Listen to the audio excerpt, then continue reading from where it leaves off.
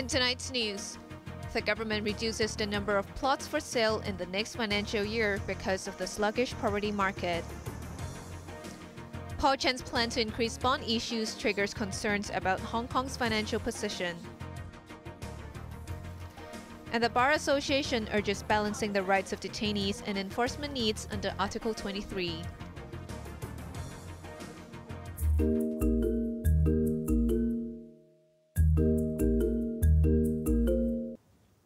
With the market remaining bearish, the government has scaled back its land sale program for the coming financial year.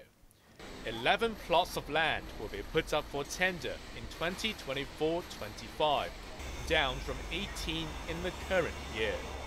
8 of them are earmarked for residential development, providing 5,690 homes, down 38% year-on-year.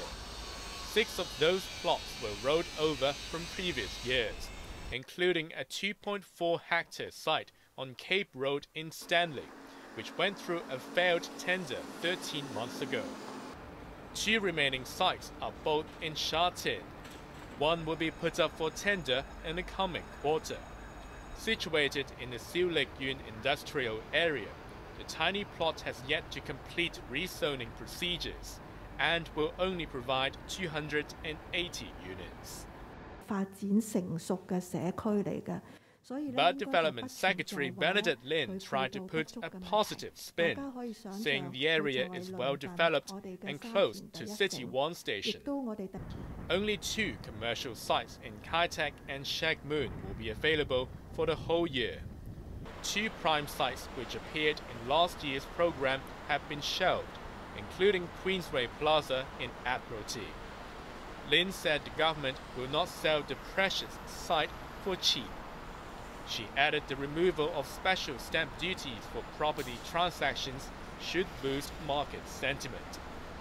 I think a basket of factors will be at force because it also depends on the developer's strategy and his interest in the individual sites. We do not have a crystal ball, so we won't be able to assess to what extent the removal of the various special stamp duties will affect our land sale program.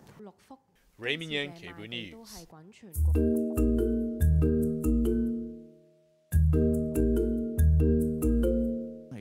Finance Chief Paul Chan said the Land Tell Tomorrow Vision Plan is essential to ease the housing shortage in the long run. Because of fiscal deficits, the $580 billion project to reclaim land for 3 artificial islands off Khao Yai Chau has been shelved, but Chan insisted that it will not be cancelled. When asked by lawmaker Lam Chun Sing whether the government would consider ditching the plan altogether, the finance chief said officials will find the most efficient way to complete it. He said the government has prioritized developing the Northern Metropolis as land resumption has already started, while the Development Bureau is still in the initial stages of planning and designing the artificial islands.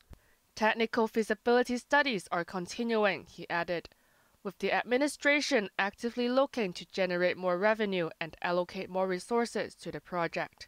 A special group of financial consultants will look into controlling expenditure. Chan rejected handing over the Land Tell project to developers who have expressed an interest but would consider collaborating with them. He added that the government is developing the metropolis along the border to ensure there is enough land for housing and employment opportunities. Janice Yu, Cable News.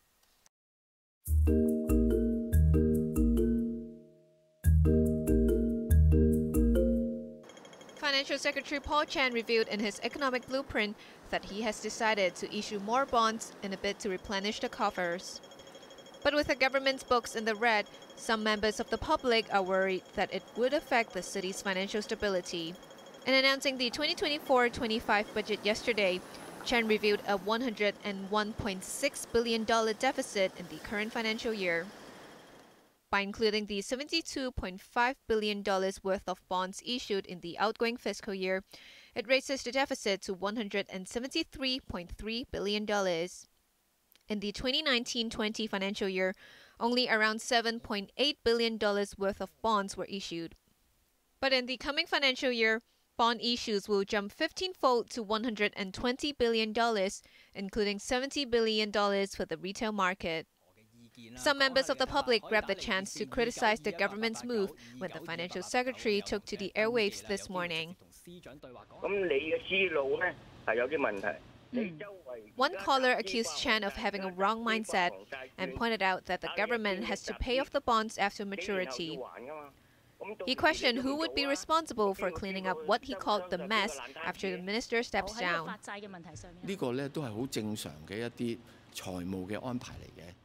Chen emphasized that instead of using bonds to fund the administration's daily expenses, they are treated as an investment for the future to bring in revenue. It is a normal financial arrangement, he said.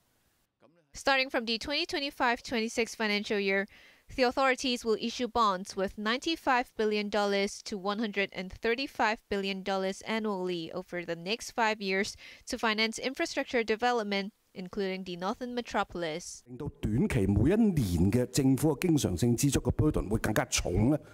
In the Legislative Council, lawmaker Tang Fei asked if bond issues would create a heavier burden, as the interest rate is regarded as recurrent expenditure that is offered at a set rate. Chen gave an assurance that the government is capable of paying the interest, which he has already included in his budget estimates. Andrew Lam asked if the government would seek to raise more than $135 billion from bonds. Chen said the figure represents the amount of bonds to be issued per year, not the ceiling. He added that by the end of the 5-year period, the government's debt from bonds would make up 13% of the gross domestic product, which he believed is a safe and sound level. Janice Low, Cable News.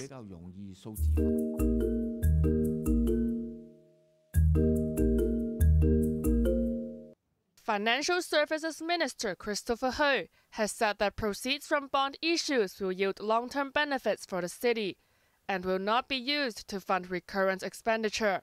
He added that there's no need to worry, as the ratio of government debt to the gross domestic product is much lower than for most advanced economies. If you look at the extent or the level of debt that we're going to incur up to the year 28-29, it is at most 13% of the GDP.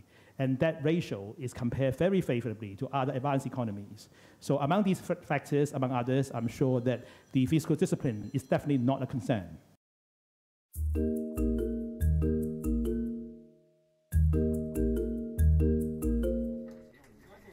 A day after the public consultation for the Article 23 national security law ended, the Hong Kong Bar Association unveiled its concerns.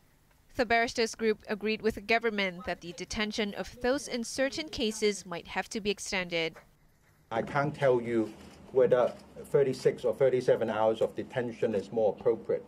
I'm sure the government will come up with a package balancing the rights of the detainee and the need for further investigation. I mean, that is absolutely essential, and I don't get from the consultation documents that aspect is ignored.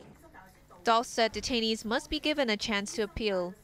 The barristers also urged the government to include the public interest defense for theft of state secrets. Anyone can be caught by the proposed offense. We believe that the defense should not be restricted to journalists. Of course, the threshold can't be low because at the end of the day, it can be abused.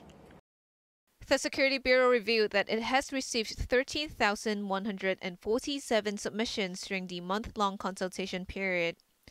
Over 98% supported the bill. Just 0.7% of the submissions were against, and these included those from over 10 anti-China organizations or those who fled Hong Kong. 英方相关声明粗暴干涉中国内政和香港事务。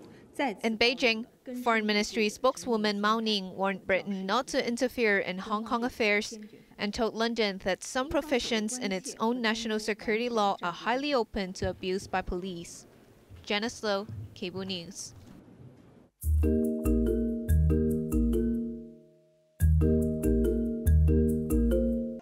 The Palestinian death toll in Gaza has risen above 30,000 since Israel started retaliating for a Hamas attack more than 4 months ago. In Deir al-Balah, a city in the central part of the besieged enclave, Bodies were taken to the Al-Aqsa Martyrs Hospital following Israeli attacks on the Nusayrat and Al-Buraiz refugee camps. Those who survived the relentless Israeli airstrikes are losing a battle with hunger as displaced Palestinians sheltering in tents in Gaza's southern city of Rafah face a severe shortage of food. The trickle of aid is not enough to feed the 1.5 million Palestinians seeking refuge in Rafah after their homes elsewhere were reduced to rubble by the Israelis. With no ceasefire on the horizon, Palestinians are worried that the worst is yet to come should Israel go ahead with a planned ground offensive in Rafah. We receive aid only twice a month, which is not enough for the children, said Haneen Hamouda, who has 6 mouths to feed. Tahrir al-Amoudi said they were given some canned food and a little flour, but no cooking oil.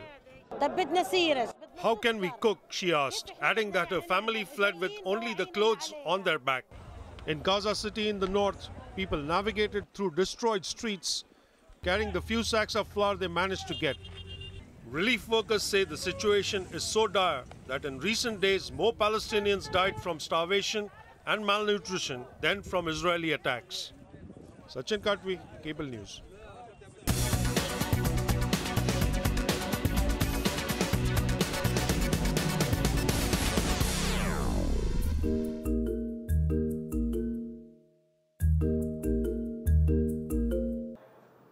Hong Kong Exchanges and Clearing, or HKEX, has recorded an 18% rise in net profit to $11.9 billion for 2023. The biggest increase since a 22% jump in 2020.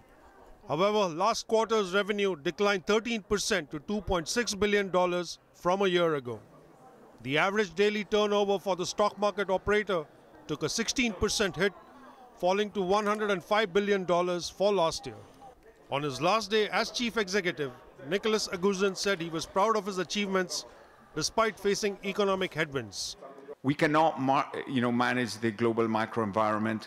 We cannot manage, the global interest rate environment, geopolitics. Those things are absolutely outside of our control.